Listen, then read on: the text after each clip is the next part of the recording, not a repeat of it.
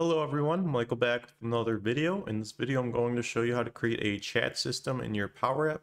If you enjoy Power Apps, Power BI, Power Automate, Teams, and SharePoint videos, feel free to subscribe because we'll be putting on more videos in those areas. And now for my intro.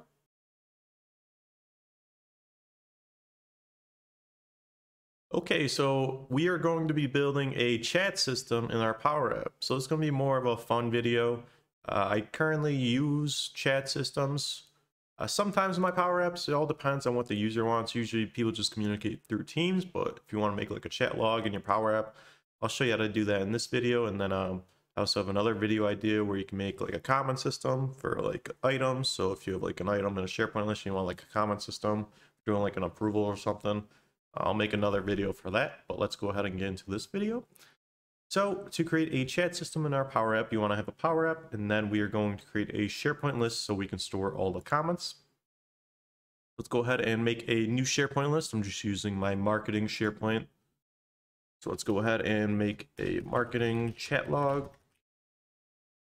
So we're storing all the chat logs in a SharePoint list. It's going to be each chat is an individual record in the list. I'm going to create a couple columns. I might create more later, just depending on what I actually need. But first, we'll just go ahead and rename the title. We'll use this one for the user that actually created the chat. And then we'll do a multiple lines of text for chat message.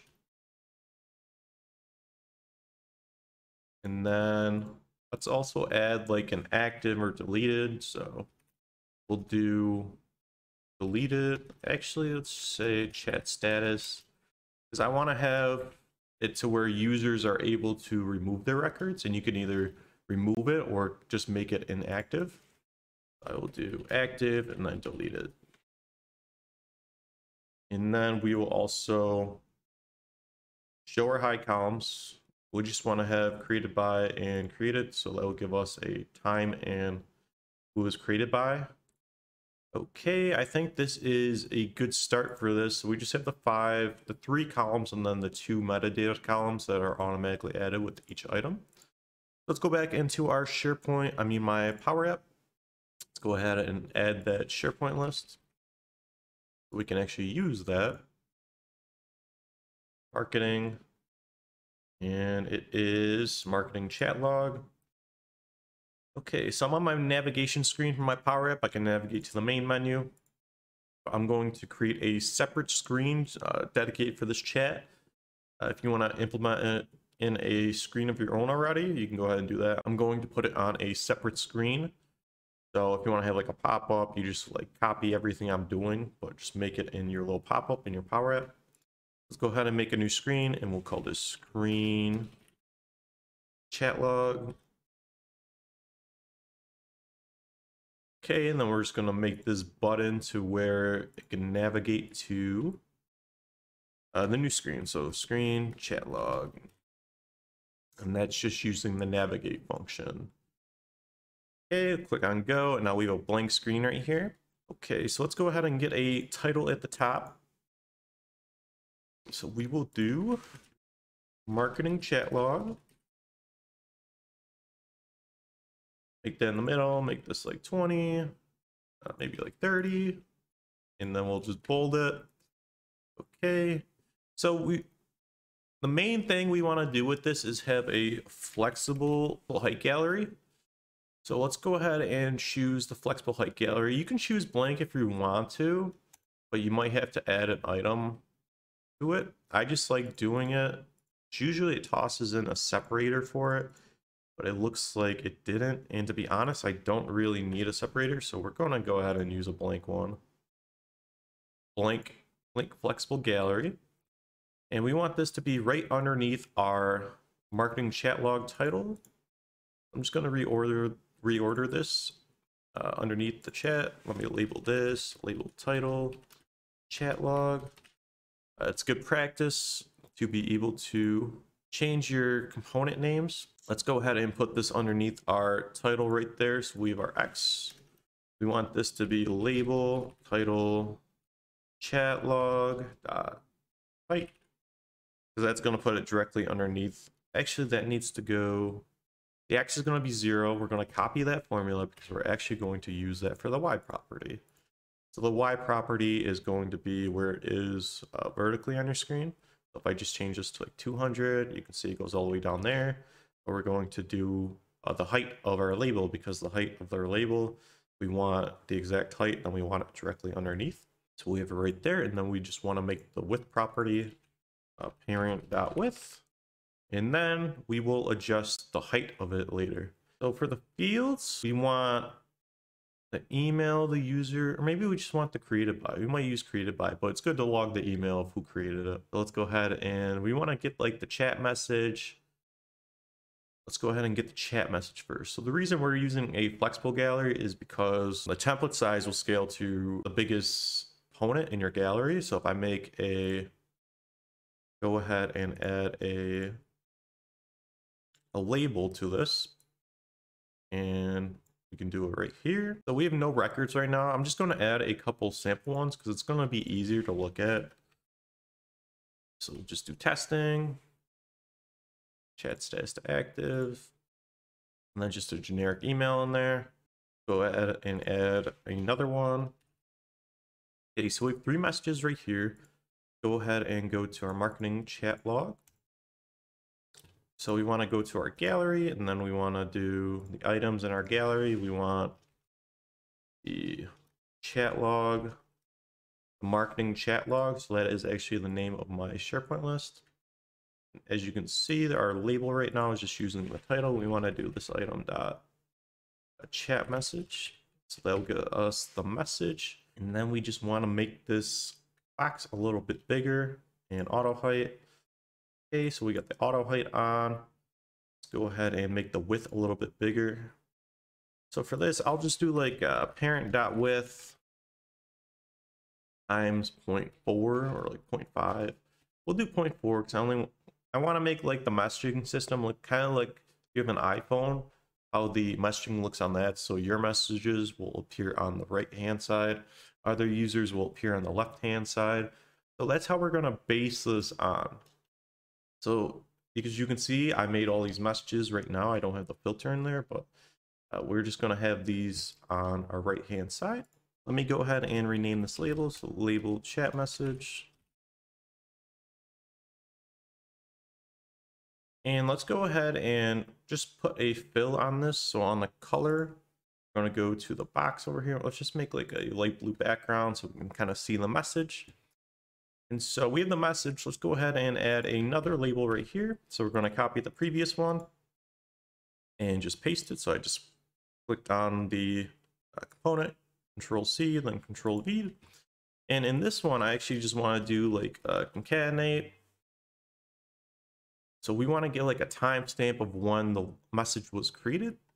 So if I do concatenate this item created, we're going to get the actual time that message was created. So let's go ahead and add a little bit more information to our concatenate function. So we want to do created. We're going to do by a space. So it'll give us a space, and then we'll do this item dot created by. So let's see what the issue is here. Valid argument type record expecting a text value instead, created by. So that actually contains multiple pieces of information. We just want to use the display name. And as you can see in our little chat, the PM, so the PM needs a space after that. And there we go. We can see that the message was created on this date by Michael. So we want to go ahead and put this directly underneath our chat message. So that will be label chat message .x. And then we want to do, for the Y property, we want to do label chat message .y plus label chat message .height. And now we can see it's directly underneath our thing because we're taking the Y property of our chat label and then we're taking the height property and combining those two, and it'll put it directly underneath that. So let's go ahead and change the fill on that to a different color. We'll just do like a light gray. Okay, so we'll do label, chat message, chat created by. Okay, so we have our two properties right here. Okay, so this is looking pretty good. So we have our 3 messages right here. So let's go ahead and add a input so where users can input a new message. So we're gonna add an input down here. So text input. And as you can see, it's at the top right now. We wanna put it right beneath our gallery. So the Y property will be gallery4.y plus gallery4.height. So that puts it directly underneath our gallery. And let's go ahead and make this a little bit bigger. So we'll do the width, parent.width. As you can see, it's kind of off the screen right now. Let's make the X 10 because we want it not directly on the edge of our app, but we want it a little bit in. So let's do like 20. So we'll got our parent.width. So we'll do -40 to account for both sides. And now we can see it is looking good. For the mode on the right hand side of your input, you want to do multi-line because it could be multiple lines, and we'll just make this a little bit bigger under the height property for the input. We'll do like 60. So it's a good amount of space for users to write a message. And now we'll just rename this to input chat message. And now we need to do a button to have it patched to our SharePoint list so we can add a new message. Let me go ahead and add a new button.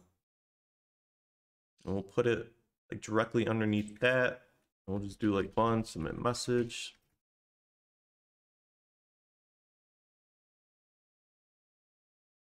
Okay, so the on select for this one, we're going to want to do a patch function. So we want to patch it to our chat list, marketing chat log. And since it's a new record, it's going to be defaults. That formula just creates a new record in your list. And now we need to include the details of what we want to patch.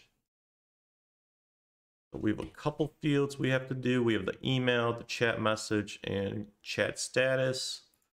So we'll do title, because that's what the email is listed as. So title, and we'll just use the user.email. That will get the user's email. So the chat message, since there's a space in it, you got to put single quotes around it. We just want to get the input chat message text. So that's going to be the text from our input box right there. And since this is a new record, it's going to be active chat status. And since this is a choice field, we got to do a curly bracket value, and then we just want to set this to equal to active. So now we can create new records. And if a user actually submits something, we want to reset the input box. So we're just going to do a reset input chat message. And then we'll just notify the user saying message has been created. And we will just do a notification type information. And we'll just change the button to say submit. Also, we're going to change our input to say nothing as our default. Okay, so it's looking pretty good right now. Let me go ahead and actually submit a new message. So we'll just do testing a new message from Michael. I click on submit. As you can see, we get the notification up here, message has been created, and now we actually get testing a new message from Michael. So that works. Let me just do another one, make sure this actually scrolls correctly. And there we go. So we can see that you can scroll down when there's multiple messages. Okay, so now I want to make it to where if I didn't create this message, I want it to appear on the left-hand side. And then maybe we will actually change the background just to help identify what messages aren't mine. So we will go to our two labels right here. Those just contain the chat message and who it was created by. And we want to actually change the X property on this. So if I set the X property to like 0, it's going to be all the way on the right hand side of the screen. We're going to do an if statement. So if user dot email equals this item dot email, actually this item dot title, because that's where we are storing that email information. So if they equal each other, we want this to appear on the right hand side of the screen. So we'll do parent.width times like 0.6, and we might adjust this after.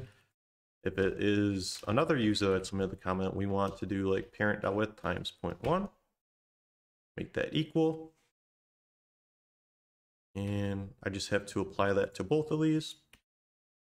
And there we go. So we do have to like fix this a little bit. We'll do like parent.width. If I didn't create the message, like 0.05. Actually, we'll do like 0.02. So I didn't create these messages. I created these messages. So we want to actually make that to like 0.55. So I think that looks pretty good. So now let's go ahead and change the fill property on these two. So I created these messages. I want them to be blue. If not, we'll just make them a different color. So if user, it's going to be like the same formula. So if user dot email equals this item dot title, let's make the fill. Don't know what the colors look like off the top of my head, so we'll just pick a couple. If I didn't create this item, we'll just use beige. That blue is way too blue, so I can't even see the message. We'll do like a light blue. And instead of applying that to both of the items, I'll just apply it to the message. So we'll actually remove that fill on the created by and just do a light gray for that. So now you can see that our chat system looks pretty good. We're just going to do one more thing, and that is if you want to remove a message. And to do that, we're going to go in our gallery. Let's go ahead and create a new icon. So the icon I like to use for deleting stuff is the trash icon. So each of these will get a trash icon, and we only want to delete our messages. So let's go ahead and rename our icon to icon trash. And we want this to appear after our message, so like on the right hand side. So for the X property, we're going to do a label chat message dot X plus label chat message dot width. So now it appears on the right hand side of it, and we're going to make this icon black, and we'll make it a little bit smaller. We'll just do like 40 and 40. So it appears on the right hand side of our chat messages. And now let's just make it to where if I created this message, I can only see that. So we're going to go to the visible property of that trash icon. If user dot, the same formula again, if user dot email equals this item dot title, true else false. As you can see, I didn't create these messages, so I don't have the option to delete them. And now let's go ahead and go to the onSelect, and we want to patch this. So you can, if you really wanted to, you can remove the item from your SharePoint list. I don't really remove items from my SharePoint list. I usually just do, I just patch them and make them deleted using a choice column. So in my marketing chat log, we can probably just do this record or this item. So I'm going to go patch my marketing chat log, so this item, and I'm just going to do chat status. We created that when we first made the SharePoint list, and I'm just going to put a value of deleted in there. Close the curly bracket. And now our patch function, if I click on one of these, so let's say I want to delete this message, I just click on it. And if I go to my chat log, just refresh it, the chat status changed to deleted, which is good. But now we need to put a filter on our gallery to only show active records. So we're going to go to a filter, our marketing chat log, and we want chat status equal to active. Chat status dot value, since it's a choice field, chat status dot value is equal to active.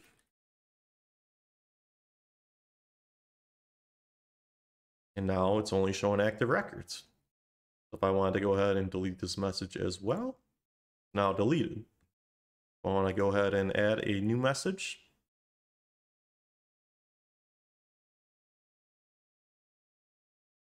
I can go ahead and submit it. And there we go. So that is how you create a chat log in your PowerApp. There's a lot more customization you can do, but for the time of the video's sake, I tried to cut it down to a couple features. You can definitely make this very intuitive, but just for the sake of the video, we made it pretty quick, and this will give you a good idea on how to do it.